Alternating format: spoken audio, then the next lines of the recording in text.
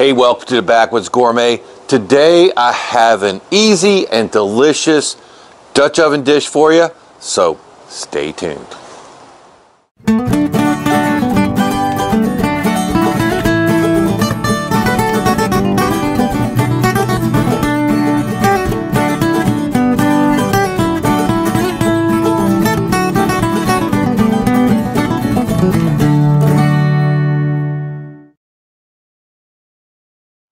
Cool winter day here, hunting season's winding down here in Florida, and I know you guys, hey, all across the country, you might have got yourself a good game animal this year.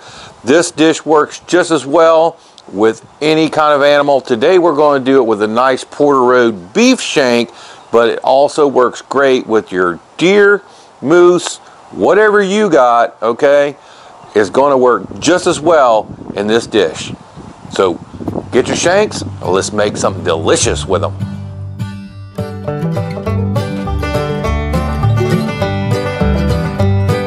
So today we're going to be doing this in the campfire over on the Dutch oven. Today I'm going to use my 12 for the amount I have today. Use what you have, all right? Just adapt your amount of ingredients to what you have. 10 would probably work just fine, okay? So let's go over the ingredients real quick. I'll try to leave you a list of them either in the description or at the end of the video. We got our shank. Again, use whatever shank you got. We have one nice dry aged one from Porter Road Meats right here. I specifically asked them for cuts like this that would go good for braising and Dutch oven. We got a sweet onion. I got some Killer Hogs AP seasoning. That's salt, pepper, and garlic. If you don't have that, I got some Better Than Bouillon beef bouillon. I got an acorn squash, and please stay tuned to the end to see what we do with that guy. I got a couple carrots. I got some small red potatoes. I got some celery. I got a lime, or you can use lemon. I got an orange. I got some chopped garlic right there from some celery. I've seen that. And I got some ground rosemary. I took regular rosemary, put it in a spice grinder, busted it up a little bit more. And that's, other than a little bit of olive oil, that's pretty much all you're going to need. I'm going to grab my DALSTRONG knife there. If you'd like to check out some DALSTRONG knife products, I'm going to leave you that link in the description box below there. So these Porter Road meats, they come double packed. Alright.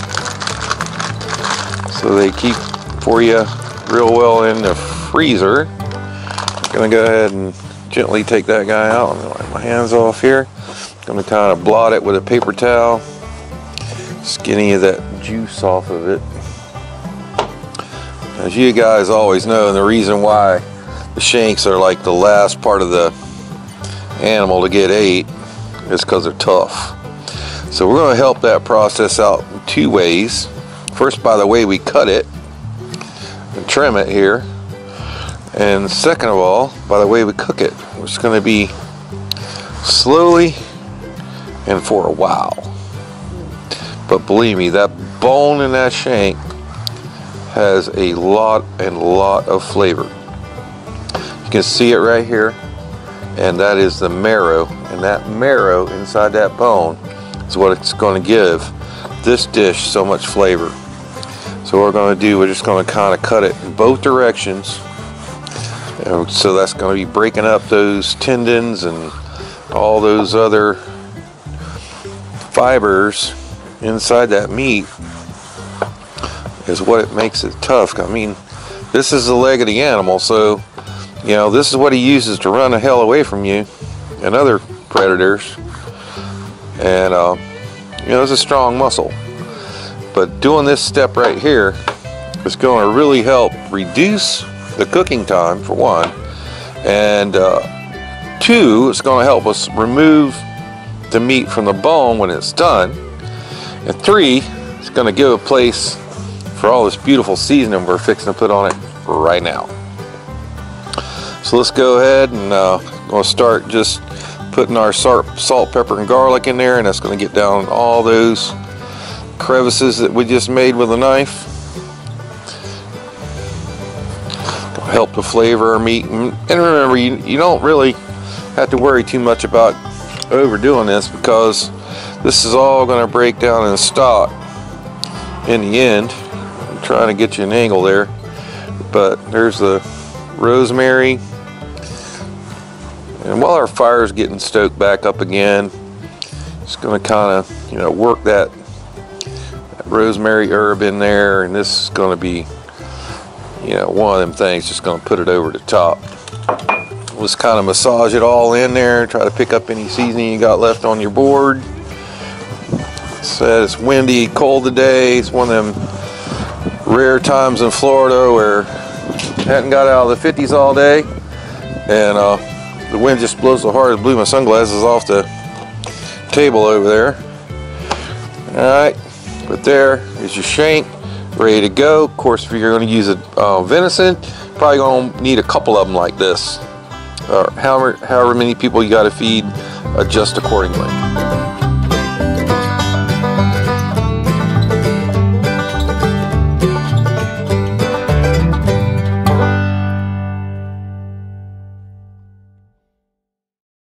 Alright, let's go ahead and get our Dutch oven preheating over here.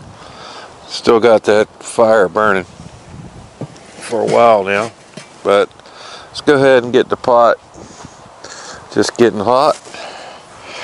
That burns down just a little bit more. We'll get her right up on top of the fire and get it nice and hot, sear that guy off. Alright, so we got the Dutch oven set up with the tripod and trammel. I'm gonna go ahead, got a little oil in the bottom of the pot. I'm gonna go ahead and drop that guy down, start searing him off.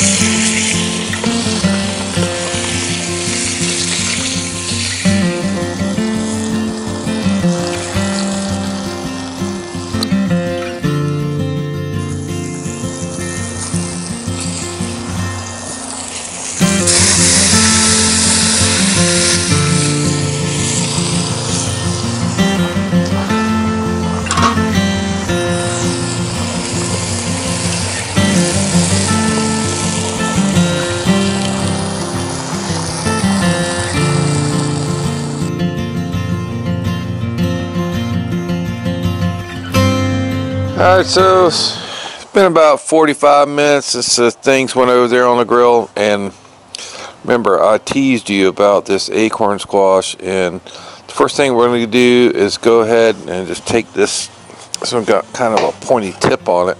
We want it to be able to sit up like that. Okay? We want it to be able to sit. And the same with the other side. So I'm going to take a minor slice off of that side. I want it to be able to sit.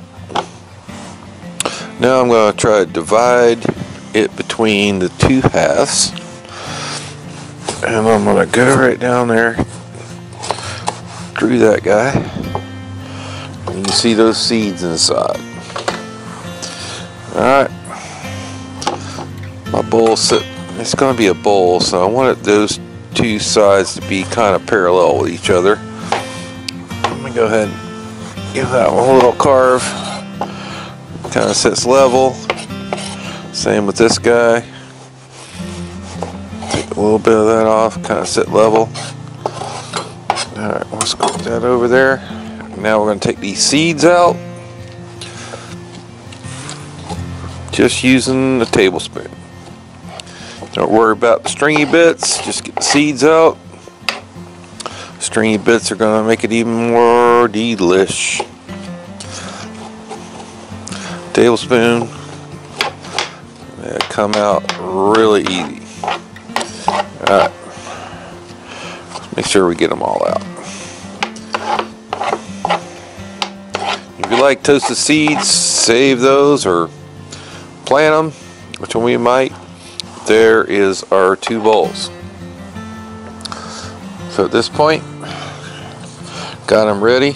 Oop, got a little piece of his I got stuck seed in there. Let's go ahead and get him out. Just a little punch work there. Alright, we got him out.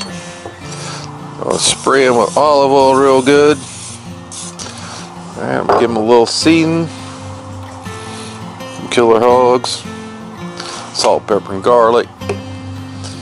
So I just lifted up, sprayed this aluminum foil with butter, with the butter or butter spray or olive oil, whatever you want to use, some kind of oil. And we're just going to wrap them up nice and tight because this guy is going to cook right on the coals. Do the other one exactly the same way. It's been about an hour and a half. That meat going up in there. So we're going to set the lid aside. Got a nice broth going down there. May have to put a little bit more moisture in. Then dump in our mirepoix plus potatoes. Let's grab our tongs here real quick. Make sure all that's down into, it's about a right amount of broth. And that's getting her shanks getting really tender.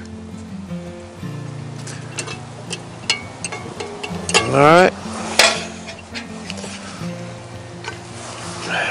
Gonna go ahead and stick our lid back on. Just been putting small pieces of wood underneath it just to keep that heat up and keep it at a simmer. So right after we're done putting in the veggies, I'm gonna go ahead and spread these coals out just a little bit. We're gonna go ahead and put our acorn squash halves in a aluminum foil right there on the coals. Go ahead and take that lid off. Those veggies have been in there for a little while.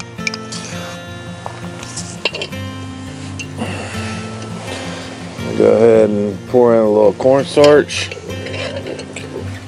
Help thicken up the whole thing.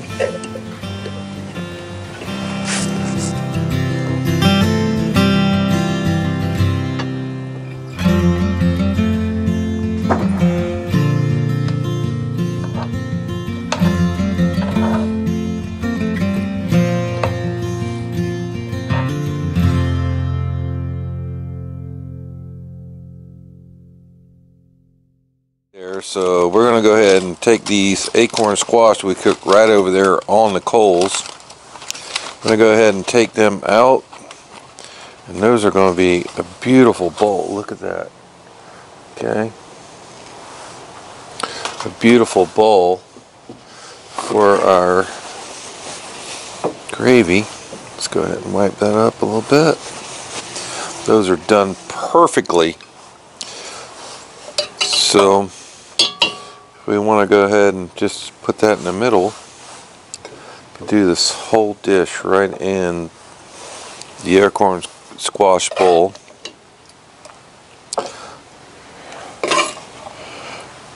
The meat, the gravy, the veg, and all of that right there in the acorn squash bowl. I'm going to go ahead and give it just a little bit of our scallions, a little bit of orange zest,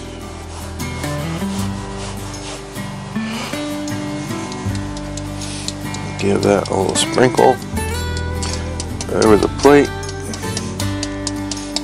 and the dish, a little squeeze of the lime just to brighten it up.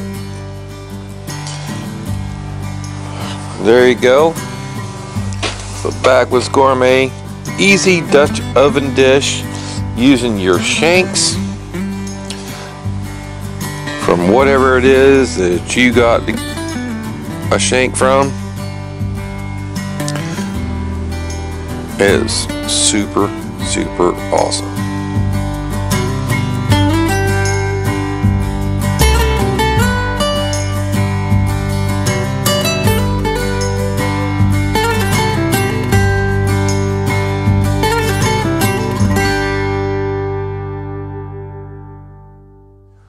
So Mrs. Backwoods is going to give it a try and let you know what she thinks about it.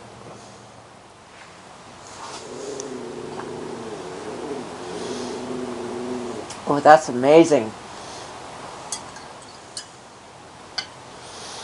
Yeah, you know those emoticons they have on Facebook? Lip smacking good. Okay, if you say so. I say so. So thanks for watching the Backwoods Gourmet. If you like what we're doing, please smash that like button right down there. To subscribe to our channel, you can do it right over there. For another great Backwoods Gourmet videos coming right over there. And for a whole playlist of cast iron and Dutch oven cooking, it'll be right up there. We'll see you next time.